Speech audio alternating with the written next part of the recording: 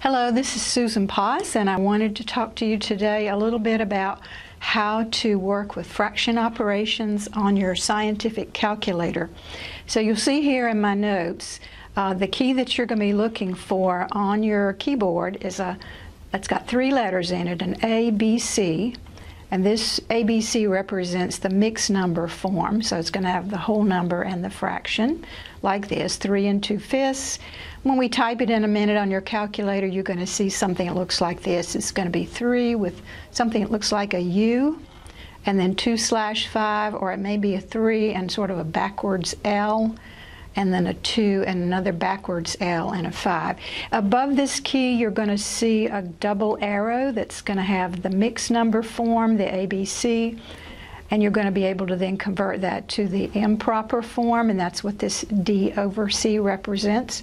So I'm going to practice a couple of these with you in a minute. So you're going to have A, B over C, and then D over C, and again, since this is off the key itself, we're going to do a second function to access those that conversion to an improper. The other key I want to look at with you is, and you can search around on your keyboard for it, it has a capital F and a capital D and a couple of double arrows that point back and forth. It's also off the calculator, off the key on the body of the calculator. So we're going to do a second function to access that.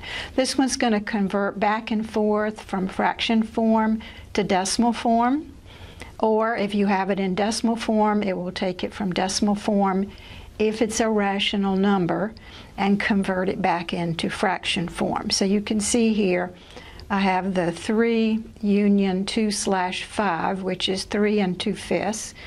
And when we convert that in a minute, it's going to look like this, 3.4 or 3 4/10. And then we'll be able to go back in reverse order and take the 3 4/10 and convert it back into mixed form. So I'm going to put this aside for a minute, and we're going to actually do some work on the calculator. So go and find your calculator, and let's punch in some numbers together.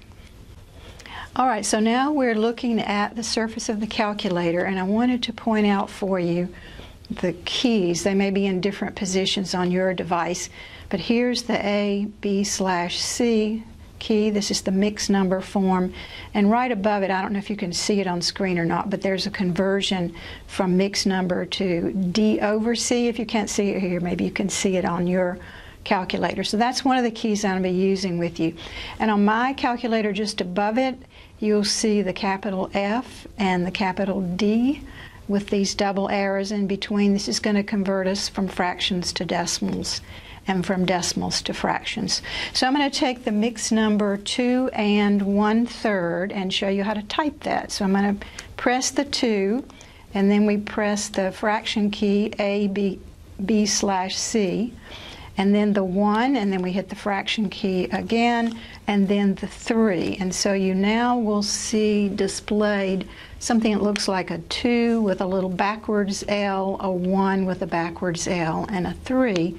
And when I press enter or equals, it is going to display it as 2, and this actually represents the union. It's a small u. And then you see the fraction 1/3. So there's your mixed number form. So let's say we want to get out of mixed number form and we go to improper form. So since this is off the button, the calculator button, I need to press the second function first and then hit this fraction key, and I'll have to press enter. And when I do that, you will now see an improper 7/3 displayed. So we went from mixed to improper, and now I want to go from fraction form to decimal form. So I'm going to go to this F double arrow D, and again I need a second function, and I'm going to press enter, and that's going to convert us into decimal form, which is 2 with a repeating 3. And then if I want to go backwards to fraction form, I do the same process, second F to D, D to F, and then press enter, and it's going to take us right back to the mixed number form of the fraction. So that's one. Let's try one more just for practice. Let me clear out what I had, and I'm going to take the mixed number 4 1/7. So 4 fraction key 1 fraction key 7, enter, and you see the mixed number.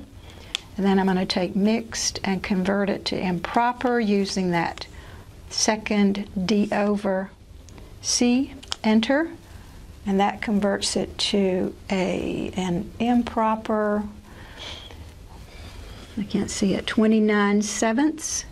And then if we want to go from that to a decimal form, we do second and this FD key, and you're going to see a pretty long decimal. It actually does repeat. 142,857, 14. This has been rounded here. It would normally be a 142,857 if you could display all those places.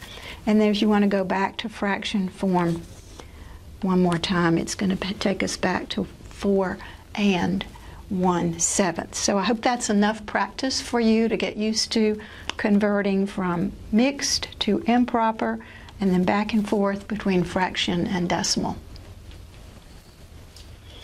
Okay, the last thing I want to show you is that your calculator is automatically reducing or simplifying fractions into lowest terms. So I have a couple of fractions here that are not simplified or not reduced. First one is 25/75. I'm going to type that in for you in just a second. I'm going to type the 25, the fraction key, the 75, and then press equals, and it's going to reduce it down to its simplest form. And the other one I'm going to type for you is a mixed number 6 8/12, and I'm going to type 6 fraction key 8 fraction key 12, and you're going to see it displayed as 6 2/3 in its reduced form. So I'm going to get you to jot